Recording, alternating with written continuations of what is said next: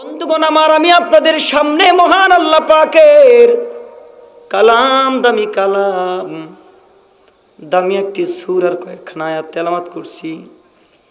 আল্লাহ পাক তার হাবিবকে বলেন, ইয়া আইয়ুহাল মুজাম্মিল কুমিল লাইলা ইল্লা কলিলা নিসফাহু আও ইনকুস মিনহু কলিলা আও জিদ আলাইহি ওয়ারাত্তিলিল কুরআনা তারতিলা।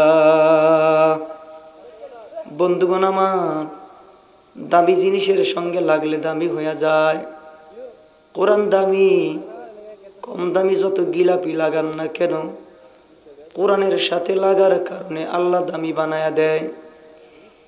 এই কাপড়ের কোনো দাম নাই, এই কাঠের কোনো দাম নাই। এই কাঠ দিয়া ব্রিজ বানায়, মানুষ পায়ে হাঁটে। কাঠ দিয়া কত কাজে ব্যবহার হয়।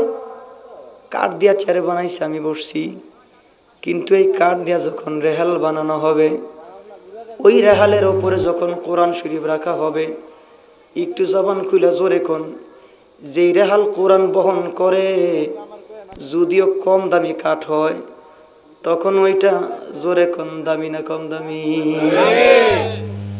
কেমন দাম, কেমন দাম!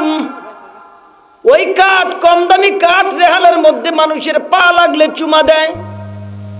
রেহালের কাঠের কোনো দাম নাই, কিন্তু ওই কাঠ রেহাল হওয়ার কারণে, ওই কাঠ রেহাল হইয়া কোরআন বহন করার কারণে মালিক ওই কাঠ আর রেহাল রে দামি বানায় দেন। ওই কাপড়, যেই কাপড়ের কোনো দাম নাই, ওই কাপড় কোরআন শরীফের মধ্যে লাগার কারণে কাপড়টা দামি হয়ে যায়। আমার মাথায় যে টুপি, আপনার মাথায় যে টুপি, এই কাপড় দিয়া টুপি বানানো হয়েছে নবীর সুন্নত, এই কারণে দামি হয়ে গেছে। কাপড় কত জায়গায় ব্যবহার হয়। আসলে কাপড় দামি না, কাঠ দামি না। দামি হইলেন আল্লাহ পাকের কালাম, দামি হইলেন আল্লাহ পাকের কোরআন। জোরে কোন সুবহানাল্লাহ। এই জন্য আমি আপনাদের সামনে তেলাওয়াত করেছি। মালিক ডাক দিয়া কয়, ইয়া আইয়ুহাল মুজাম্মিল, হে কম্বলওয়ালা। কম্বলের কি এত দাম কোরআন শরীফে আইব? আসলে কম্বলের দাম নাই। কম্বলটা নবীর গায়ে লাগার কারণে কম্বল দামি হয়ে গেছে। একটু জবান খুলে জোরে কোন, যেই গায়ে লাগছে ওনার নাম হলো মুহাম্মদুর রাসূলুল্লাহ সাল্লাল্লাহু আলাইহি ওয়াসাল্লাম। একটু জবান খুলে জোরে শুনতে চাই, ওই নবীর দাম আছে না না? শুধু কি আছে ওই নবীর দাম? ওই নবীর কেমন দাম, নবীর কেমন দাম! একজন সাহাবীর কথা বর্ণনা করে আমি আমার বয়ান শেষ করে দিব। নবীর একজন সাহাবী, নাম হইলে সাদে সনবী। নবী 400 দিরহাম দিছে বাজারে, বিবাহের বাজার করার জন্য। 400 দিরহাম লইয়া ওই সাহাবী বাজার করতে আরম্ভ করবে। ঠিক এমন সময় বাজারের পাশ দিয়ে একজন ঘোষক ঘোষণা দেন, এই বাজারে কেউ আসেননি নবীর আশেক? এই বাজারে কেউ আসেননি নবীর পাগল? এই বাজারে কেউ আসেননি যার দিলে বিন্দু পরিমাণ মোহাব্বত আছে? আপনারা দেখবেন, একজন মানুষ নামাজ পড়ে না, কিন্তু তার কলিজায় নবীর মোহাব্বত আছে। একজন মানুষ রোজা রাখে না, কিন্তু তার কলিজায় মোহাব্বত আছে। আমরা যারা এই জায়গায় বসছি, আমাদের কলিজায় নবীর মোহাব্বত জোরে শুনতে চাই, আছে না না? নামাজ পড়ে না, রোজা রাখে না, কিন্তু এর সামনে কেউ যদি নবীর গালি দেয়, রক্ত ঠিক থাকে না, মাথা ঠিক থাকে না। নবীর মোহাব্বতের কারণে, নবীর ভালোবাসার কারণে। আর একটু জবান খুলে জোরে কোন, আমাদের নবীর দাম আছে না নাই? আছে। শুধু কি আছে, কেমন দামি নবী! ওই সাহাবী এলান করতেছে, একজন সাহাবী পাশ দিয়া, এই বাজারে কেউ আসেননি নবীর আশেক? এই বাজারে কেউ আসেননি নবীর পাগল? এই বাজারে কেউ আসেননি কলিজায় নবীর বিন্দু পরিমাণ মোহাব্বত আছে? যদি থাকে নবী তামিলদের সঙ্গে যুদ্ধ করতেছে, যুদ্ধের ময়দানে চলো। এই কথা সাদে নবীর কানের মধ্যে যাওয়ার সঙ্গে সঙ্গে হযরতে সাদ বিবাহের কথা ভুলিয়া যায়। হাতে ছিলেন 400 দিরহাম, ওই দিরহাম দিয়া একটা ঘোড়া খরিদ করলেন, একটা ডাল খরিদ করলেন, একটা তরবারি খরিদ করলেন, একটা কালো কাপড় মাথা থেকে পা পর্যন্ত লাগায়া ওই সাহাবী আল্লাহর নবীর যুদ্ধের ময়দানে রওনা হয়ে গেলেন। যুদ্ধের ময়দানে তুমুল বেগে যুদ্ধ চলতেছে। কিছু সংখ্যক সাহাবীরা ডাক দেখে, নবীজি আমরা ফেরেশতা দেখি নাই, আজকে আমরা ফেরেশতা দেখেছি। নবী বলেন, কোথায় দেখেছ? ওই যে নবীজি, কালো কাপড়, চেহারা দেখা যায় না, হাত দেখা যায় না, পা দেখা যায় না, শুধু একটা হাতের মধ্যে তরবারি দেখা যায়, আবার আমাদের পক্ষে যুদ্ধ করে। নবী গো, চেহারা দেখা যায় না, মনে হয় এটা ফেরেশতা। আল্লাহর নবী তাকায়া যখন দেখেন হাতের থেকে কালো কাপড়টা সরায়া হাতের মধ্যে যখন তরবারিটা নিলেন, বিশ্ব নবী কালো হাত দেখা ডাক দিয়া কয়, সাহাবীরা রে, ওইটা আল্লাহর ফেরেশতা না, ওইটার নাম হইল আমার সাহাবী হযরতে সাদে সুনমি। নবী বলতেছেন, ওরে তো আমি বিবাহের আসরে বসাইছি, ওরে তো আমি বাজারে বসাইছি, বাজার করবে 400 দিরহাম হাতে দিছি, এই যুদ্ধের ময়দানে কেন আসলো? আসছে আসছে আবার কালো কাপড় মাথা থেকে পা পর্যন্ত লাগাইছে, ঘটনাটা কি? বিশ্ব নবী, রহমতের নবী, বরকতের নবী দৃশ্য দেখার সঙ্গে সঙ্গে মনের মধ্যে কৌতূহল, ওরে না আমি বিবাহের আসরে বসাইছি, ওরে না আমি বিবাহের বাজার করতে পাঠাইছি, এই জায়গায় কেমনে আসলো? আবার কালো কাপড়, চেহারা দেখা যায় না, কারণটা কি? ঠিক এমন সময় তুমুল বেগে যুদ্ধের মাঝখানে একটা তীর আইসা সাদের বুক দিয়া ঢুকছে, পিঠ দিয়া বের হয়ে গেছে, উটের থেকে জমিনের মধ্যে পড়ে ছটফট ছটফট করতে আরম্ভ করছেন। মানুষের জীবন কেউ এমনি দিতে চায় না। বুক দিয়া তীরটা ডুইকা পিঠ দিয়ে বের হয়ে গেছে, ব্যথায় সমস্ত শরীর রক্তে রঞ্জিত, ছটফট ছটফট করতেছে। কিছু সংখ্যক সাহাবী ধরাধরি করিয়া কিনারায় নিয়ে আসছে। কিনারায় না তাকায়া দেখে সাদের জবানটা নড়তেছে, কি জানি বলবে। কিছু সংখ্যক সাহাবী আইসা কয়, ও সাদ, তোমার কি কিছু খাইবার মনে চায়? তুমি কি কিছু বলবা? হযরতে সাদ ডাক দিয়া কয়, হ্যাঁ বলবো, তবে একজন তোমাদের কানটা আমার মুখে লাগাই দাও। একজন সাহাবী কানটারে মুখে লাগাই দিলেন।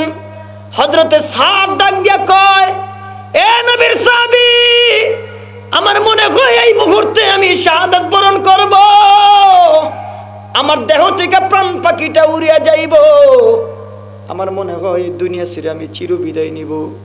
তবে যাবার আগে আমার দিলে একটা তামান্না, যাবার আগে আমার দিল একটা জিনিস চায়।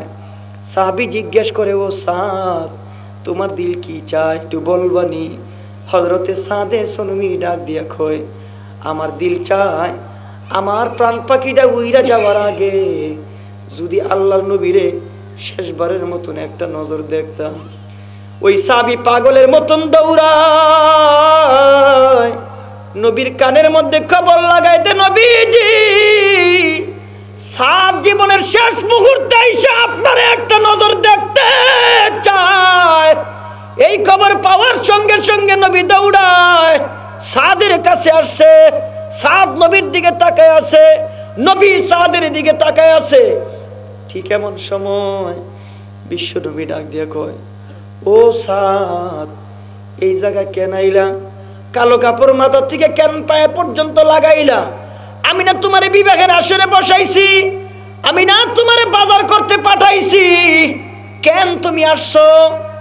হযরতে সাদ নবীর চেহারার দিকে তাকায় একটা কথা কয়, বিশ্ব নবীজি, আমার জানতে ইচ্ছে হয়, আপনি কিছুদিন আগে বলছেন আমি নাকি জান্নাতি, আমার মহান আল্লাহ আমার জান্নাত আমারে দিবনি, নবী কয় অবশ্যই তুমি জান্নাতি, অবশ্যই তুমি জান্নাতি, অবশ্যই তুমি জান্নাতি।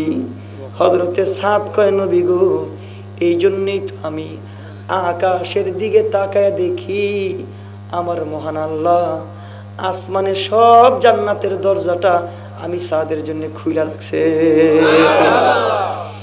এই কথা বলতে বলতে নবীজি জিজ্ঞেস করেন, সাদ কালো কাপড় মাথা থেকে পা পর্যন্ত কেন লাগাইলি? কি কারণ? তোর চেহারা পর্যন্ত দেখা যায় না। হযরতে সাদ ডাক দেখে, নবীজি একজন মানুষ, আমি বাজার করবার সময় কানের মধ্যে আওয়াজ আসছে, এই বাজারে আসুনি কেউ নবীর আসে, আসুনি কেউ নবীর পাগল, আসুনি কেউ নবীর কলিজা দিয়ে মোহাব্বত করো, যদি থাকো নবী তামিলদের সঙ্গে যুদ্ধ আরম্ভ করে দিছে, তাড়াতাড়ি চলো। এই কথা আমার কানে আসবার সঙ্গে সঙ্গে আমি বিবাহের কথা ভুলিয়ে যাই। একটা ঢাল, একটা তরবারি, একটা ঘোড়া, একটা কালো কাপড় মাথা থেকে পা পর্যন্ত লাগাইছি এই কারণে, রাস্তার মধ্যে যদি আপনার সাথে সাক্ষাৎ হয়ে যায়, আপনি যদি আমার ফেরত পাঠিয়ে দেন, আপনি যদি আমার বাড়িতে পাঠিয়ে দেন, এই কারণে আমি কালো কাপড় মাথা থেকে পা পর্যন্ত লাগাইছি,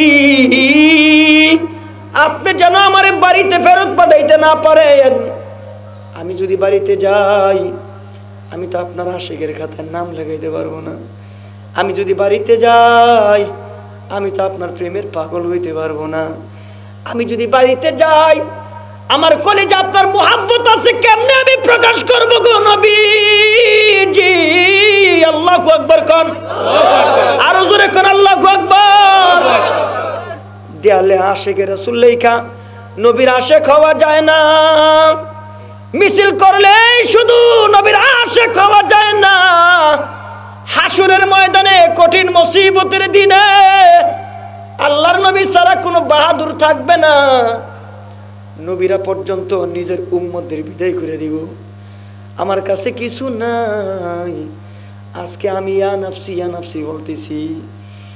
ঈসা নবী, মুসা নবী, ইদ্রিস নবী, জাকারিয়া নবী, শীষ নবী, ইব্রাহিম নবী, এই মিয়া ইসমাইল নবী, সমস্ত নবী ইয়া নাফসি করবে।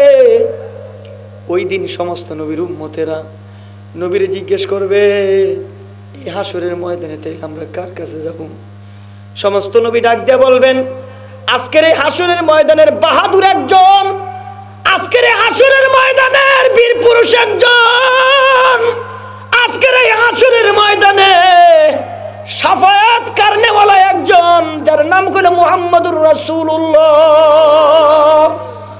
ওই নবী ছাড়া কেউ নাই, ওই নবী ছাড়া শাফায়াতের কেউ নাই। সমস্ত মানুষগুলি বিশ্ব নবীর দরবারে দৌড়াবে, বিশ্ব নবী কানবে, ইয়া উম্মতি, ইয়া উম্মতি, নবী উম্মতি উম্মতি বলে কানবে। সমস্ত নবীর উম্মতিরা পর্যন্ত নবীর দরবারে গিয়ে হাজির হবে। দুনিয়াতে আমরা দেখি কোন নেতার কর্মী যদি ধরা পড়ে, নেতা টেলিফোন দেয়, এটা আমার লোক, ওরে স্যার ওই আওয়ামী লীগ করে, ওরে স্যার ওই বিএমপি করে, ওরে সাইরা দে ওই জাতীয় পার্টি করে, আমার কর্মী, আমি এমপি, আমার কর্মী। জেলখানায় নিলে তদবির চলে। ওই হাসরের ময়দানে কেউ নাই, কেউ নাই, নবী বিনে কেউ নাই। ওই নবীর শাফায়াতের দরকার। জোরে কোন আমাদের আছে না নাই? জোরে কোন না আছে না নাই? নবীর শাফায়াত যদি পাইতে চান, নবীরে যদি কেউ অপমান করে, আমরা নবীর উম্মত হইয়া, নবীর রুহানি সন্তান হইয়া আমরা বরদাস্ত করতে পারি? আরো জোরে পারি? আরো জোরে পারি? এই জন্য একটু শুনতে চাই, নবীর মুহাব্বত আমাদের কলিজায় বিন্দু পরিমাণ হইল। জোরে কোন আছে না নাই? নবীর মুহাব্বত প্রকাশ করার মুখ্যম সময় হলো এখন। কেমনে জানেননি? গোটা বাংলাদেশে একটা আওয়াজ উঠছে, কাদিয়ানীরা কাফের, কাদিয়ানীরা কাফের, কাদিয়ানীরা মুসলমান না, কাদিয়ানীরা জোরে কোন কি? কাফের। আরো জোরে কোন কি? কাফের। অসুবিধা আছে আপনাকে? জোরে কোন কাদিয়ানিরা কি? কালিমার দুইটা অংশ, লা ইলাহা ইল্লাল্লাহ মুহাম্মাদুর রাসূলুল্লাহ। কেউ যদি লা ইলাহা মানে মুহাম্মাদুর রাসূলুল্লাহ মানে না, সে কোনোদিন মুসলমান হইতে পারে না। আরো জোরে পারে না। কেউ মুহাম্মাদুর রাসূলুল্লাহ মানে লা ইলাহা মানে না, সেও কোনোদিন মুসলমান হইতে পারে না। আমাদের দাবি একটা, সরকারিভাবে তাদেরকে অমুসলিম ঘোষণা করা হোক। এই দাবিতে সবাই একমত। আল্লাহ কবুল করুক জবান খুইলা মোহাব্বতে, জোরে বলেন আমিন। কাদিয়ানীদেরকে সরকারিভাবে অমুসলিম ঘোষণা, এই দাবিটা আমাদের কেন, এটা জানা লাগবে। এই দাবিটা এই কারণে, এদেরকে যদি সরকারিভাবে অমুসলিম ঘোষণা করা হয়, যেহেতু এরা মুসলমান না, এই হিসেবে ওদের সাথে কোনো মুসলমান ধোঁকা খাইয়া হলেও মেয়ে বিয়ে দিব না। আচ্ছা, হিন্দুর সাথে কোনো মুসলমান কি আত্মীয়তার বন্ধন করতে জোরে কোন পারে না? পারে না। হিন্দুর বিরুদ্ধে আমাদের কোনো অভিযোগ নাই, খ্রিস্টানদের বিরুদ্ধে কোনো অভিযোগ নাই, আছে? ওরা আমাদের দেশে থাকে, ওরা বসবাস করে, ওরা পূজা করে, আমাদের কোনো আপত্তি নাই। কিন্তু কাদিয়ানীরা মুসলমান না, এই জায়গায় আমাদের আপত্তি। আপনাদের বাজারে যদি কেউ শুয়ারের গোশত বিক্রি করে, আপনাদের আপত্তি থাকার কথা না, আমাদের আপত্তি থাকার কথা না। কেন? সে শুয়ারের গোশত বিক্রি করবে, এটা লেখা দিবে এটা শুয়ারের গোশত, যার ইচ্ছা কিনবে, যার ইচ্ছা কিনবে না। কেউ যদি কুকুরের গোশত বিক্রি করে, আপত্তি নাই, তবে লেখা দিবে এটা কুকুরের গোশত, যার ইচ্ছা কিনবে, যার ইচ্ছা কিনবে না। কিন্তু কেউ যদি শুয়ারের গোশত, গরুর গোশত বইলা বিক্রি করে, জোরে শুনতে চাই, মানবেন? কেন মানবেন না? এটা ধোঁকাবাজি। এরা তো মুসলমান না, এরা মুসলমান না হওয়ার কারণে মুসলমানদের পাসপোর্ট ব্যবহার করে। রাসূল বলেন, হেরেমে অমুসলিম ঢুকা নিষেধ, মক্কায় অমুসলিম ঢুকা নিষেধ, মদিনা অমুসলিম ঢুকা নিষেধ। ওদেরকে সরকারিভাবে অমুসলিম ঘোষণা না করার কারণে ওরা মুসলমানদের পাসপোর্ট ব্যবহার করতেছে আর ধোঁকা দিচ্ছে, মক্কা মদিনা অপবিত্র করতেছে। ওরা যেহেতু মুসলমান না, সরকারিভাবে ঘোষণা হলেই এই সমস্যার সমাধান হয়ে যাবে। আমরা সরকারিভাবে কাদিয়ানীদেরকে অমুসলিম ঘোষণা চাই। আপনারা সকলে জোরে শুনতে চান, চান কি চান না? তাহলে এটা আমাদেরও দাবি, এটা গোটা বাংলাদেশের মানুষের দাবি, গোটা পৃথিবীর মুসলমানদের দাবি। সারা বিশ্বে যেই জায়গায় সরকারিভাবে অমুসলিম ঘোষণা করা হয় নাই, তাদেরকে সরকারিভাবে অমুসলিম ঘোষণা করা হোক। এতে সবাই একমত? আল্লাহ কবুল করুক, জোরে কোন আমিন। মোহাব্বত আরো জোরে কোন আমিন। এবার দুইটা স্লোগান দিয়ে আমি নাইমা যাবো, হুজুর বয়ান করবো, একটা মানুষ উঠবেন না। আর যারা মাইকের আওয়াজ শুনতেছেন তাড়াতাড়ি চলে আসেন, ইনশাআল্লাহ ধারাবাহিকভাবে বয়ান হবে। আল্লাহ কবুল করুক, জোরে আমিন। নবীর শাফায়াতের জন্যে, নবীর মোহাব্বতের জন্যে, নবীর ভালোবাসা যে দিলে আছে, যদিও মানুষ কম, আমরা আওয়াজ একটু জোরে দিব, নবীর প্রেম আর ভালোবাসা প্রকাশ করব। বৃদ্ধ যুবক কেউ জবান বন্ধ রাখবেন না। আমি বলবো কাদিয়ানি কাদিয়ানি, আপনারা বলবেন কাফের কাফের, বলবেন ইনশাল্লাহ।